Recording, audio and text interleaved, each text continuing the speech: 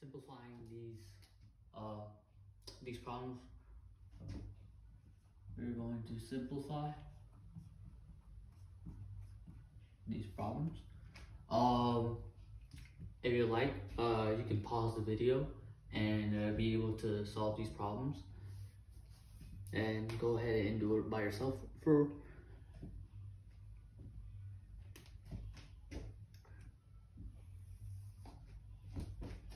So when we're trying to simplify this, we're trying to go ahead and try to combine like terms.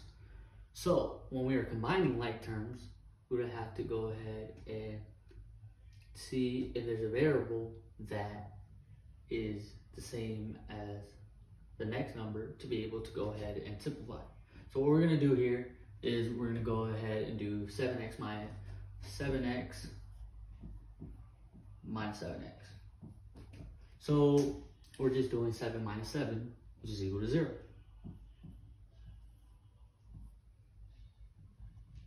Alright, and now we're going to go ahead and do 5y plus negative 11y, and that would give you, what is 5 minus 11, which is negative 6. And then you just keep the terms together, so you just get negative 6y. So now we have negative 11a minus 16a. So negative 11 minus 16 is negative 27. So our answer would be negative 27a. So now we're going to go ahead and do the next problem, which is negative 11xy minus 18xy. So since we do have like terms, we're going to go ahead and combine these, and we're going to go ahead and do this. We're going to go ahead and do negative 11 minus 18, which gives you negative 29xy. Since we do have similar terms, we can go ahead and combine the negative 11 minus 18, which gives you negative 29, and then we keep our like terms, which is xy. So we have negative 29xy. So now, for the last problem, we have 2x minus 6x minus 2x. So, well, we're going to go ahead and combine like terms. Well, what we can do here is we have 2x minus 2x. So if we just go ahead and do that, we have 2x minus 2x, which gives you 0, because 2 minus 2 is 0. So we just have, so these basically 0 out. All right. So now we are just left with negative 6x for our answer. So that's basically the bell ringer for right now, and we're going to go ahead and use kind of a similar process to be able to do this for solving linear systems of equations by using the process of elimination. So we're going to go ahead and do that.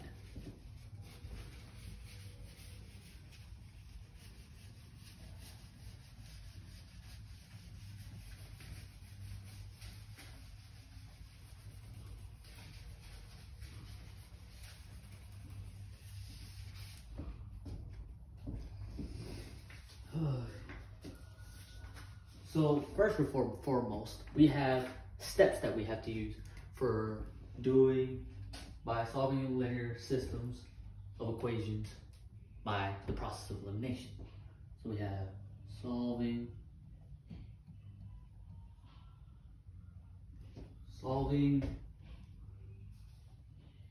linear systems by elimination.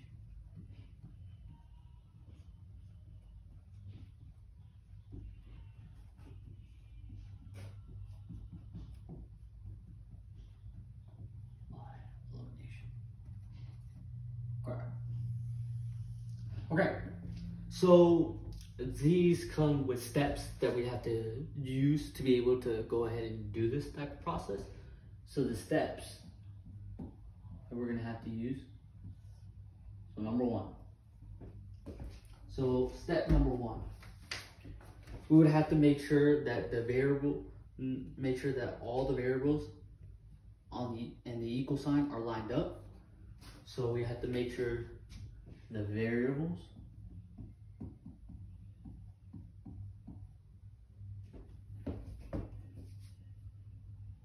and the equal sign are lined up.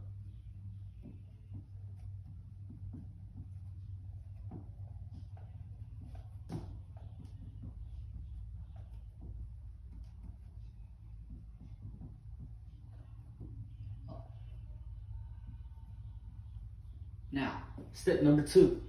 We have second step where we have to decide which coefficients we would want to cancel out. So we have to decide which coefficients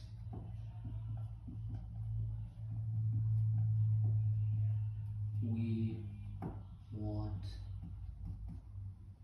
to cancel out.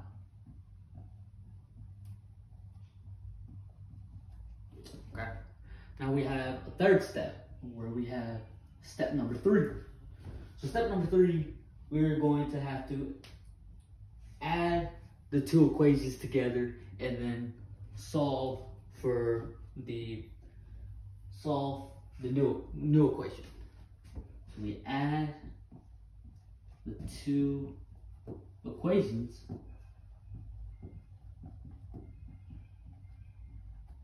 and we solve for the new equation.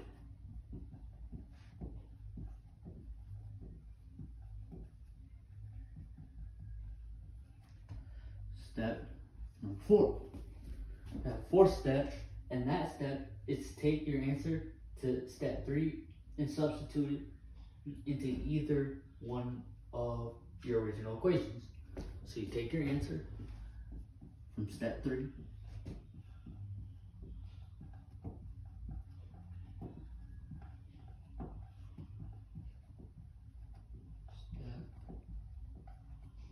go ahead and put this in parentheses, step 3, and we're going to have to substitute it for either of our equations.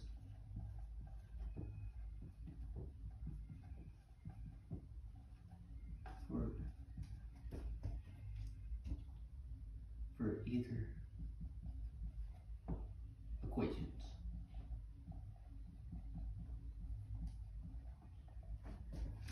And then the last step that we're going to have to do is write your solution into a coordinate point.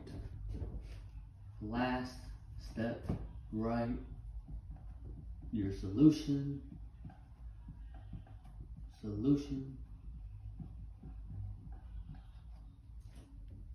in a coordinate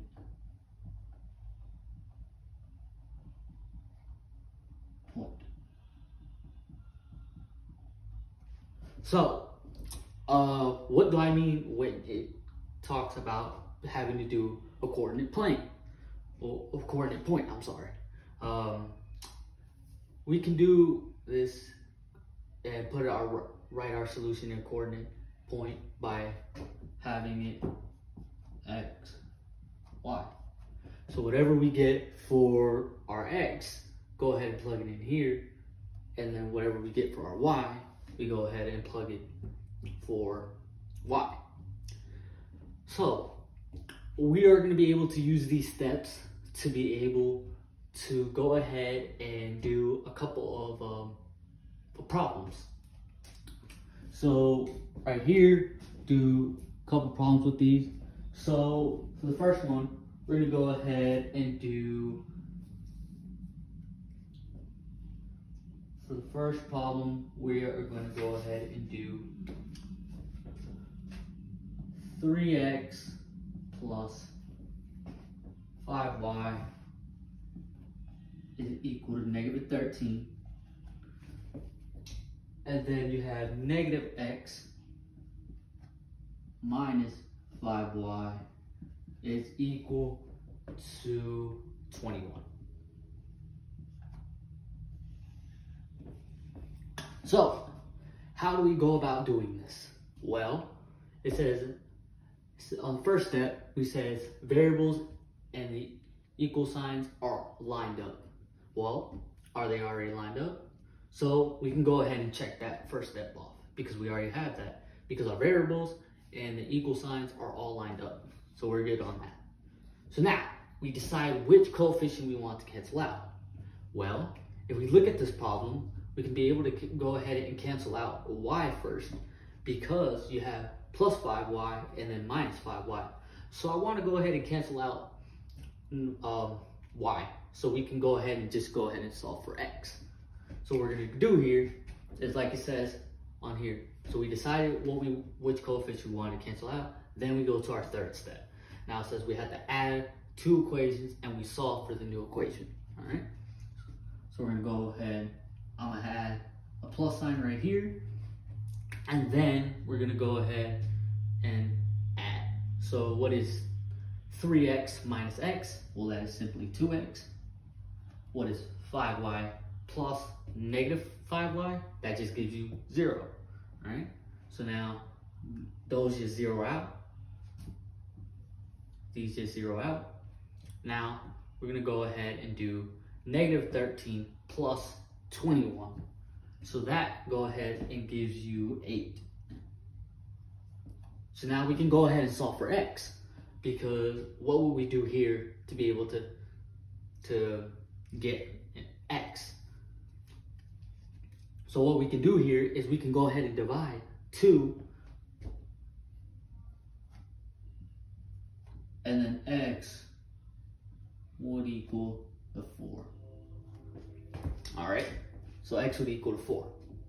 Now, so what we can do is we can go ahead and go to step number 4.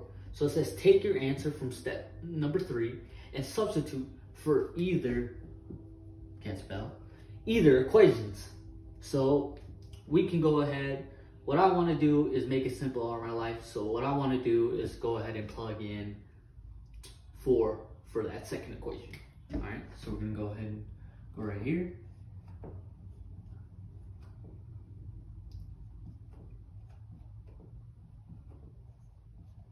So then we're going to go ahead and get negative 4 minus 5y is equal to 21.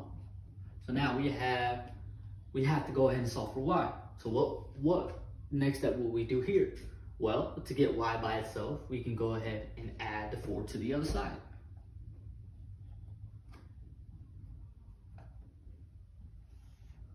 So then you have negative 5y is equal to 25. Now, what we have next is we can go ahead and solve for y, because we can go ahead and divide negative 5 by both sides. So then y will be equal to negative 5. So now our answer in a coordinate, now it says write your solution in a coordinate point. So what we do here is we go ahead and put 4 and negative 5, and this would be our answer.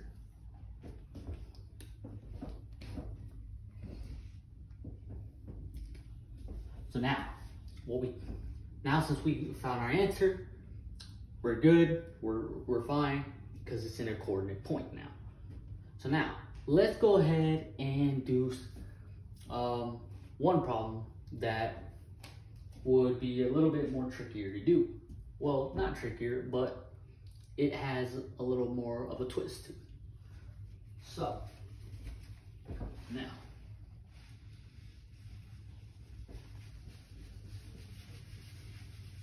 let's go ahead and do,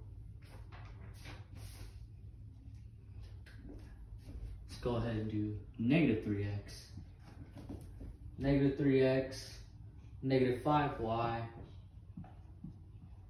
is equal to negative 5. All right, let's go ahead and do that. Let's go ahead and add another one. Add a second linear system. So now we have, let's go ahead and try negative 9x minus 15y and this will be equal to negative 15. All right, so let's go ahead and do this step by step. All right, so first step, it says variables and the equal signs are all lined up. Well, they're all lined up here, and all lined up here. So we should be good. All right, so now let's go ahead and decide which coefficient we want to cancel out. Well, let's go ahead and see which coefficient we want to cancel out. Let's start with, let's do x. All right, let's cancel out x. All right, you can also do y, but it's really up to you how you really want to tackle this. All right, so now let's go ahead and cancel this out. So to cancel out the x and the first equation on top, what we can do to cancel this out is we can go ahead and multiply the top part by negative 3. So now we can go ahead and do this by we multiply everything by negative 3.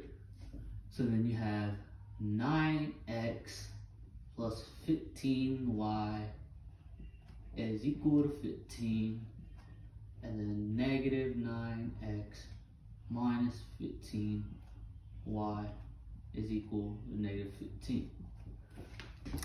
All right, so now what we can do here is, it says so we're gonna go to our next step. It says add 2 equations and we solve for the new equation. So let's go ahead and add both of these equations together. Put a plus sign up front. Now, do you notice anything? What would happen if I tried adding both of these equations together? Think about it for a minute. Go ahead and pause the video and see what you think would happen if I go ahead and add these linear systems together. Well, what would happen would be, for here you have 9 plus negative 9x, that would give you 0, and then plus 15y plus negative 15y, well, that would give you 0. So what would 15 plus negative 15 give you? Well, that would give you 0. So we would just get 0 is equal to 0. So since we have 0 equals 0, this is very interesting because we will have infinite many solutions. So our answer for this would be infinite many solutions.